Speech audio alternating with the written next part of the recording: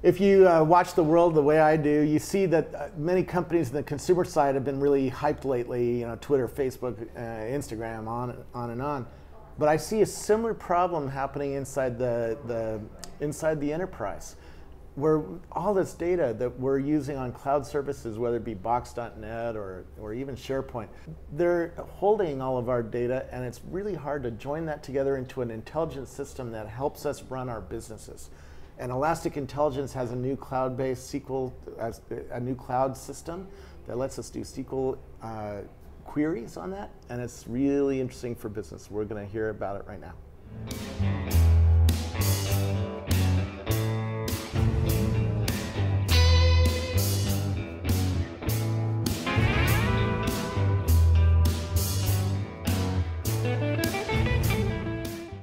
Who are you? Well, my name is Roger Sippl. I'm the CEO of Elastic Intelligence, and we provide the Connection Cloud. And my background is all about databases.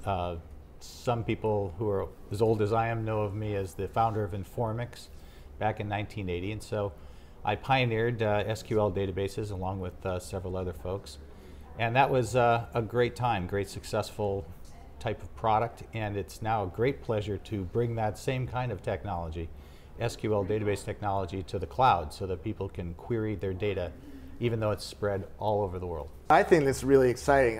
I'm seeing a lot of stuff happen in the world. I mean, the company that was just here before you showed me a new contextual photo thing, and they're joining databases together and adding value. And so systems like yours that let me join databases together, let me add value to where I work, right? And tell me, what kinds of databases can you join together? Can you join together all these cloud databases like Box.net and Google spreadsheets? Or Yes, we can. So we're building out the Connection Cloud. We're starting off with connectors for things like Salesforce and NetSuite, the Zuora billing system, the Intacct accounting system. We've also built a toolkit so others can build connectors as well. And so system integrators are joining us now, and even people that just want to liberate whatever data they've got.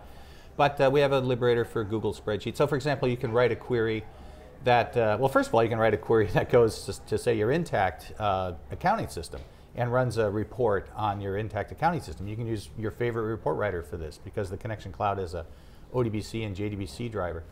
But moreover, you can also join data together, as you were referring to. So let's say you have some data in Salesforce about your customers, but you have information in Intacct about what they bought from you or whether those shipments have arrived yet. So you might want to be able to run a query, tell me about all my customers that I'm planning to close a deal for over $100,000 with this quarter, and let me know whether their shipments of stuff they've already ordered has arrived yet. Yeah. So that will require hitting both those systems. And that's what we do. The Connection Cloud lets you build tables, virtual tables, and joins of tables together. And so you can get at that data with your favorite tool.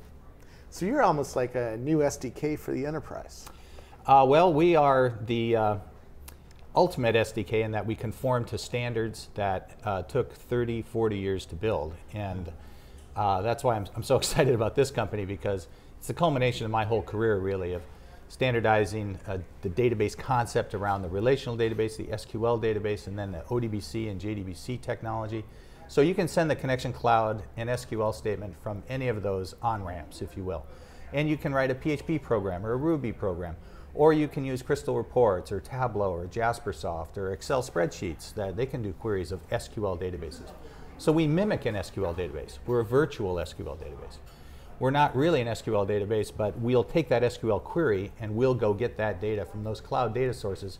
And it's hard to get data from those cloud data sources because they each have their own individual API.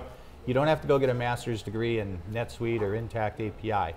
You can just treat it as if it's a MySQL sitting on a server down the hall. Do you do this in real time? In other words, if I ask your system something, do you go out to all those databases in real time and pull the real-time data, or do you have to query it and index it in your own cloud database? We go out in real time. So if you've got fast-moving data, particularly like in Salesforce or something like that, especially when you get toward the end of the quarter, you're collaborating with a lot of coworkers, the data's changing a lot, you might be saying, okay, give me the list of the top 10 prospects we've got for this quarter and rank them by amount of money that they're worth. Well, that might be changing every few minutes as you get into the last few days of the quarter. So running that query over and over again, and again, it's from whatever tool you want to use. Maybe the Accelerator Mobile Development Toolkit's been used to build an application, so you may have an application on your iPhone or your iPad or whatever.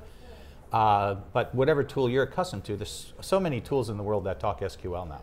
Yeah. I mean, it took 20 years, but that 20 years won't be wasted. What was hard is to make those tools talk to cloud data. Yeah. That has not been possible until just now. This is really, really interesting. I bet, you know, strategists like Mark Benioff or different ones who are trying to see trends in business are going to be really excited about you in a couple of years. For instance, we're all getting these phones now, and these phones have notifications that come in. Right. These notifications could be generated by a system like yours. So it tells me something happened in my business. I need to take action. Right. It puts it in my notification, just like Facebook puts a notification in my phone right now, right? It says, hey, I got to take action on, my wife tagged me on a photo, I got to take action. Business is going to be run like this in the future. Do you see that kind of use case? Or? Oh, absolutely. When Apple first came out with Siri, we immediately asked them, you know, hey, can we build, do you have an SDK? Can we build an add-on to Siri so that when someone creates a virtual table, maybe called my best opportunities or my best customers or something like that. And if they say, hey, tell me what my best customers are right now. And that would run a query in the Connection Cloud. It would go to Salesforce. It would maybe have to hit 2 or 3 different tables to determine what that salesperson's best customers are right now. Maybe that salesperson wants to define what he thinks are my best customers. Wow. Or my best opportunities.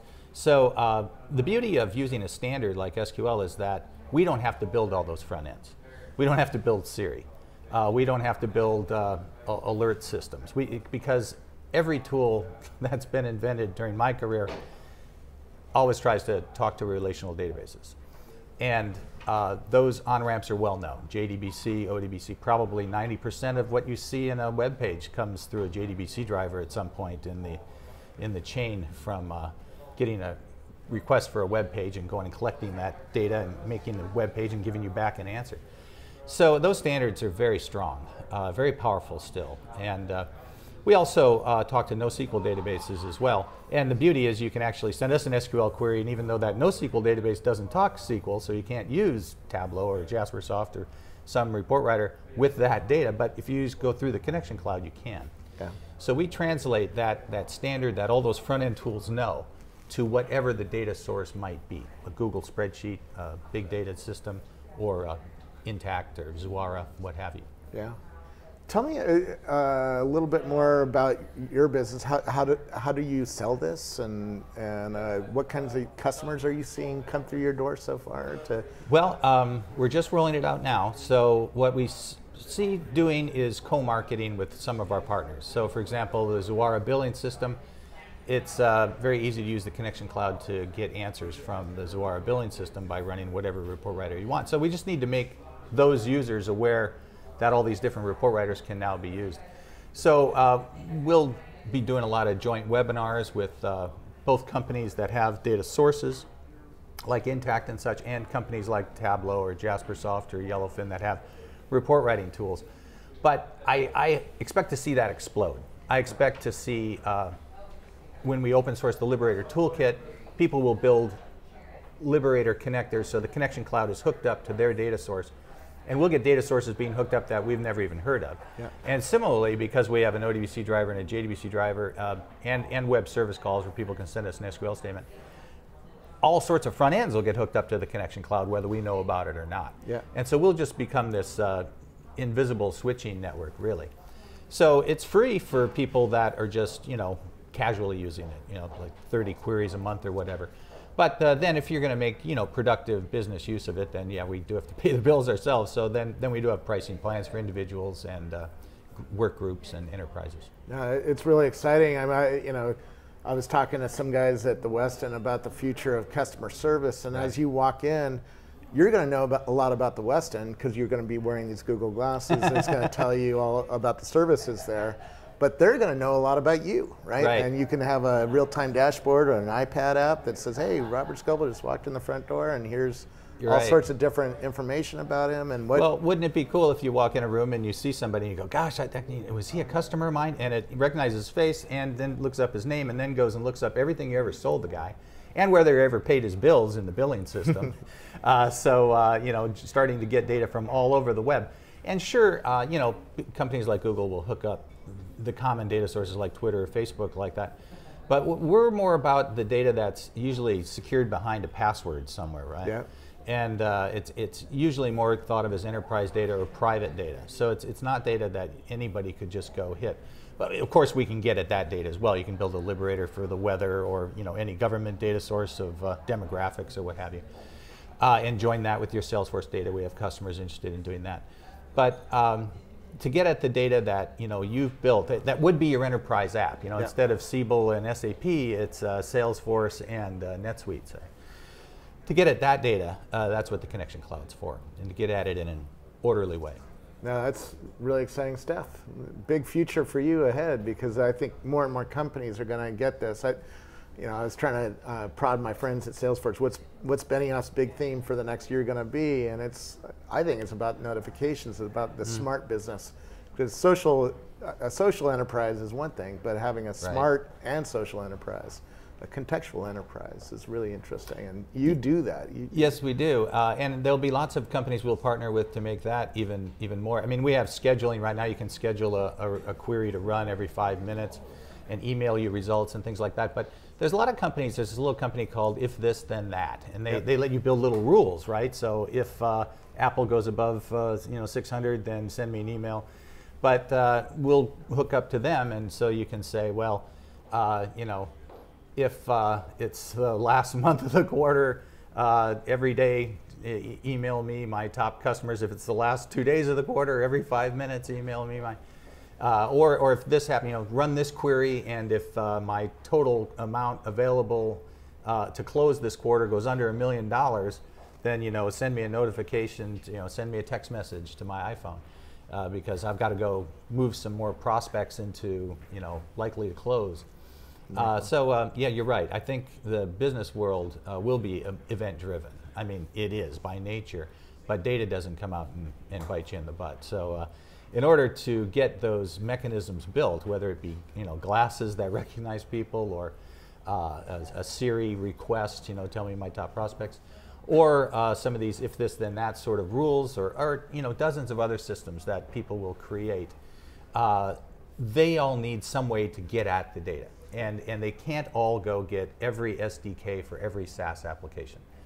All of those SDKs come with 100 pages of documentation. You got to get a master's degree in the API of that SaaS application.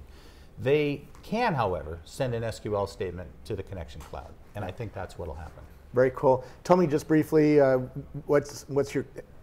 old is your company, and how is it funded? It's taken us a while to do this. I started funding it myself 4 years ago, and I put in about $3 million, and we've raised $3.5 million in A1 round. Alsop Louis is our primary venture capitalist, and since I've been around for a little while, that hasn't been a real problem.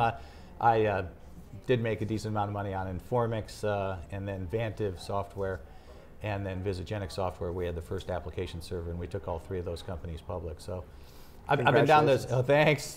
But it's all about what you're doing now, and I think this is an important thing to do now, so I'm happy to be one of the funders of it, and it's going to be exciting as we bring this to market.